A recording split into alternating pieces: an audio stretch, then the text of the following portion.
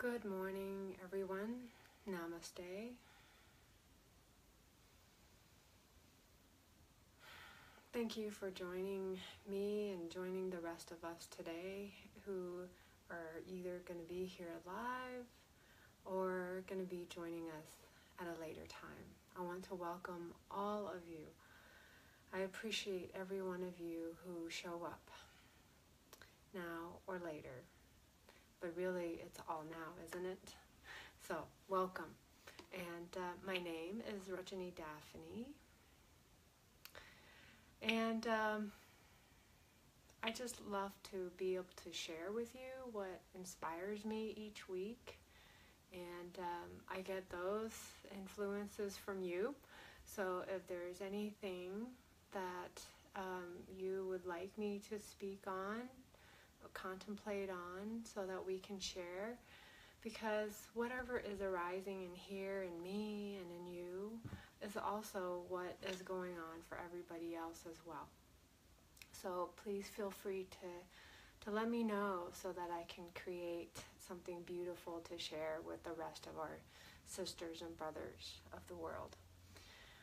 So for today, I want to share with you about feeling lost. Been hearing a lot of people expressing that they feel lost, or reading in post that people feel lost. I'm not sure what's going on or what they're feeling, maybe even. So, and I want you to know, first of all, that feeling lost is a universal feeling. Happens to everyone. And that is not unique to just you. So if that makes you feel that you are different or not good, please don't. It comes to every one of us. And a beautiful quote from Henry David Thoreau is, "Not until we are lost do we begin to understand ourselves." Not until we are lost do we begin to understand ourselves. And so it takes being lost so that we can come back to ourselves, to ponder, to ask, what's here? Where am I going? Where have I been? What is it I'm here for? And we ask many questions, don't we? So it's a moment of transformation. It's a doorway, it's a gateway for transforming what was to what may be. So it's really a great opportunity to be lost. One may think that it's bad or not good, and that something might be wrong with you. On the contrary. You know what? I forgot to plug in this little mic, so I'm trying this new setup. And I gotta get used to everything. To hear better with this microphone. Okay, so that quote was, "Not until we are lost do we begin to understand ourselves." So true, right? And so feeling lost can be a turning point to finding yourself, or to find passion or meaning in life. So it's a moment, it's a new beginning. A new beginning with being able to hear me better will probably be helpful as well. And so I teach mindful meditation. And mindful meditation is really, in simplistic and very simplistic terms, is being to be here in this moment and being okay with everything at this moment, with kindness, without judgment. So I think this is a mindfulness meditation is such an appropriate way to deal with all things happening in life. And so I'm gonna share with you how you can be mindful with being lost. And really, this is a technique that you can use with anything. And so let's all take a pause. So I'm going to invite you now to close your eyes. Make sure you're comfortable. We're going to do a little meditation now. And I have cords that needs to be adjusted. So here we go.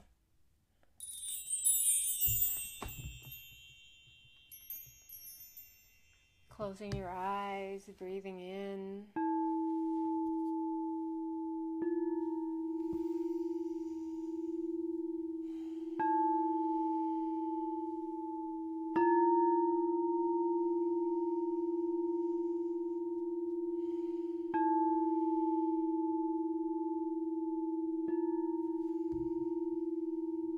Feeling your connection with your body.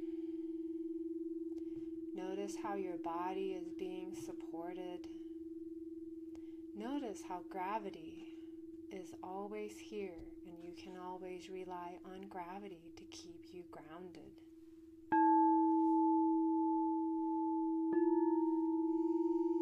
Despite what we may think otherwise at times. So feel into that groundedness, that gravity that's holding us down to this earth, our home.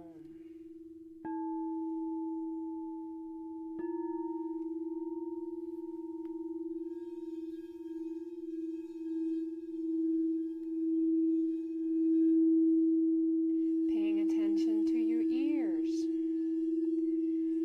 how they're hearing my voice, the sound of the balls.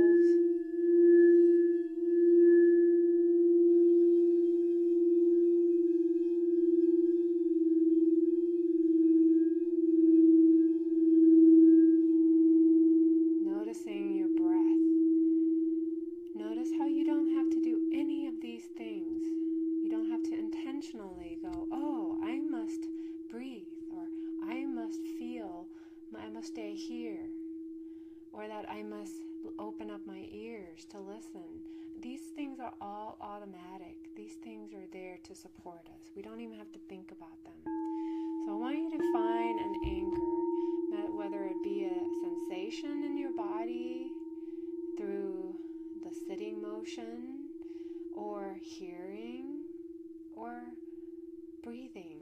I want you to find an anchor for your mind.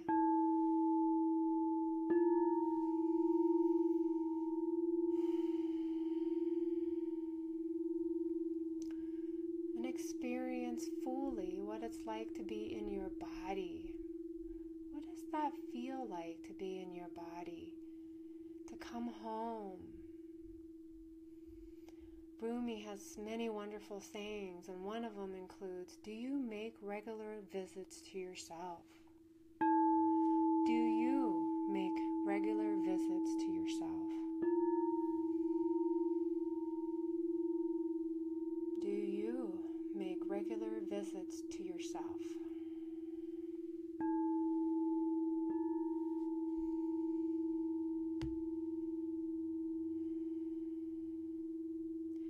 When you do get lost, what does it feel like? What is your mind thinking?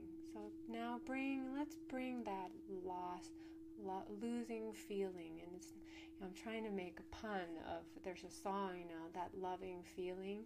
Well, what does the being lost feel like? And losing just doesn't quite cut it, does it? So let's open up to the feeling of feeling lost, feeling chaotic, feeling scared, feeling confused, feeling frustration. And let that feeling come and arise within your body with the concept of being lost. And let it start feeling into your body. Notice what you sense in your body. Typical places of sensation that you can easily spot are in your throat, or in your chest, or in your gut. Maybe even the shoulders. So scanning your body, noticing what that lost feeling feel like in your body.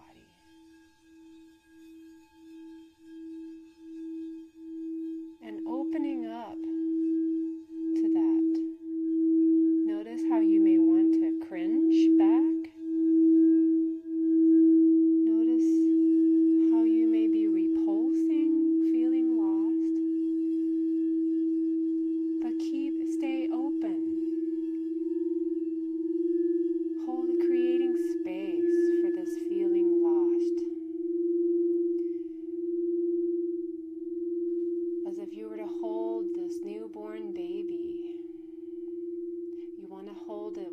such gentleness and such caring, because it is so tender and it is fragile.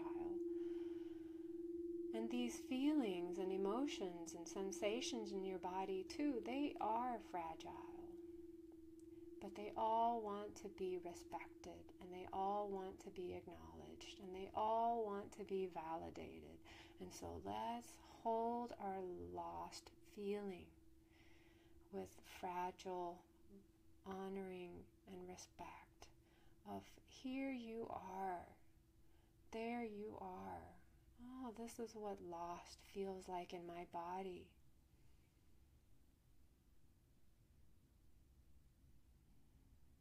So we've gone through the awareness of recognizing that lost.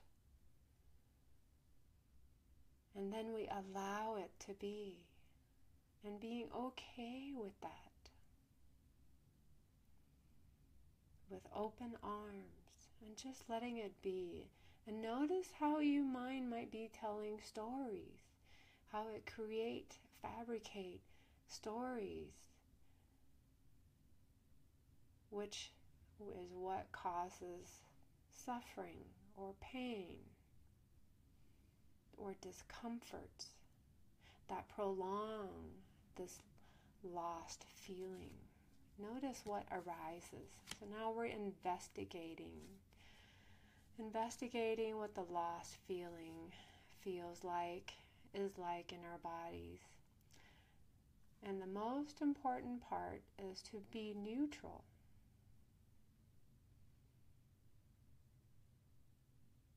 And to be a witness, to be a third person observing what's going on, like maybe a play or a TV show or a video.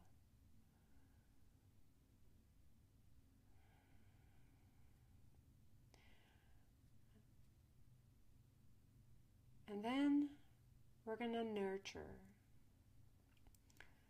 whatever it is that you need right now, this nurturing.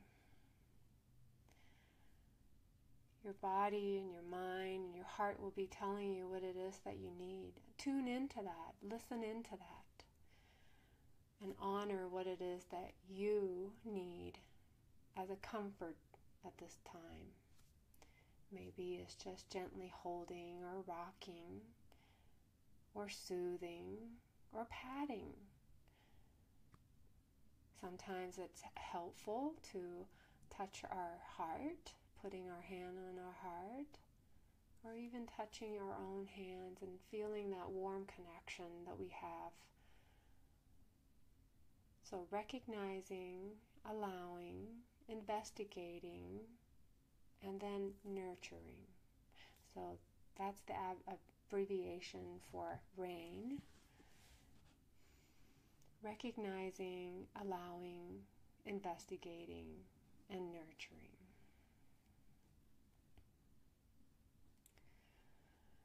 So what's important here is that we stop running away from what's happening on the outside, like that lost. That's just a way to. It's a new beginning for you to go. Oh, it's an opportunity for me to come back and make a visit to myself, to see what's going on with me. And through that, we can transform the lost feeling into wisdom. And it takes practice. It's like brushing our teeth. Remember when you were a little kid, or maybe you've taught kids yourself, your own children, how to brush their teeth. You know, when to brush your teeth. Everything takes practice, because some things are not automatic, like breathing and like gravity that's holding us down, or our ability to hear. So some of these practices, including meditation or coming back to ourselves, making regular visits to ourselves, require practice. And through practice, it becomes automatic, right? So now that you've been brushing your teeth for 47 years or so, now brushing is an automatic thing. Although sometimes you might say, oh, I don't really feel like brushing my teeth today. And then you learn the consequence of what not brushing your teeth feels like the next day. Same thing, meditation and making regular visits to yourself is a practice. And it just takes an intention that you want to make regular visits to yourself. And when you want something to go away, like this lost feeling, this chaotic feeling, confusion, this depression, this unworthiness, when you want something to go away, it's really a moment to return back to you.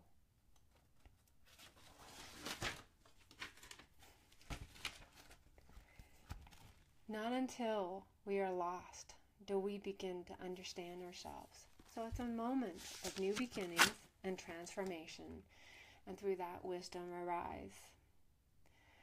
And so I encourage you to make regular visits to yourself, because that's where the gem is.